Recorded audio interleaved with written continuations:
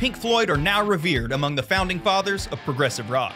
The band first formed in London in 1965, when guitarist Roger Waters, drummer Nick Mason, and keyboardist Richard Wright met as students. Guitarist and singer Syd Barrett joined them, with Waters moving to bass. The band had a number of names, including Sigma 6 and the T-Set, with the Pink Floyd name coming later. It actually comes from two influential blues musicians Barrett loved, Pink Anderson and Floyd Council.